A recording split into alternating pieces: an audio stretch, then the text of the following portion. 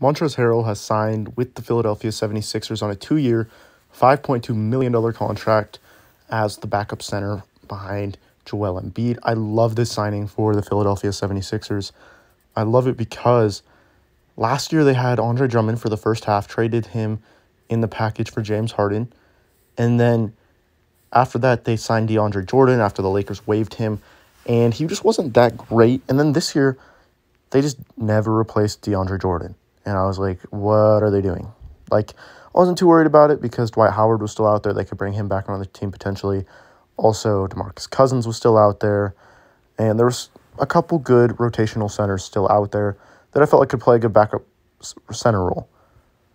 But I didn't think they were going to get someone this good. This is a really good signing. It is a player option after the first year, which Montrezl Harrell is trying to find a way to get his money. He's trying to get paid a little bit, and he hasn't fully done that yet. Ever since signing with the Lakers on a smaller deal and then getting traded to the Wizards and then getting traded to the Hornets, he hasn't fully got paid what he feels like he probably deserves. So this is a pretty cheap price for Montrezl Harrell. I think that he is a pretty dang good player, honestly. Great lob target. You're just going to throw the ball up to him. He's not very good defensively, but I feel like he has improved on the defensive end.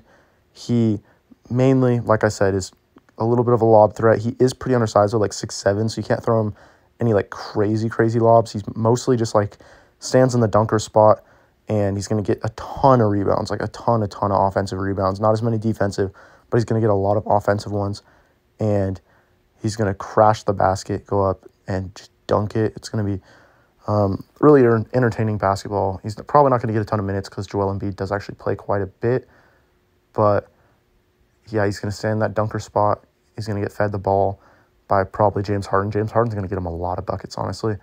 And then he's just going to go up and dunk it really hard, swing around on the rim. You guys know what he does. And yeah, it's reuniting with James Harden. They played together on the Rockets a long time ago, and Montrezl was very young and wasn't very good yet. He kind of like backed up Clint Capella and Nene.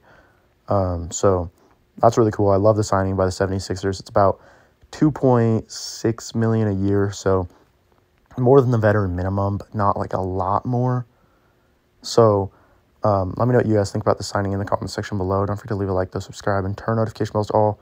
Getting close to 6K subscribers, so if you guys could do that, I'd really appreciate that.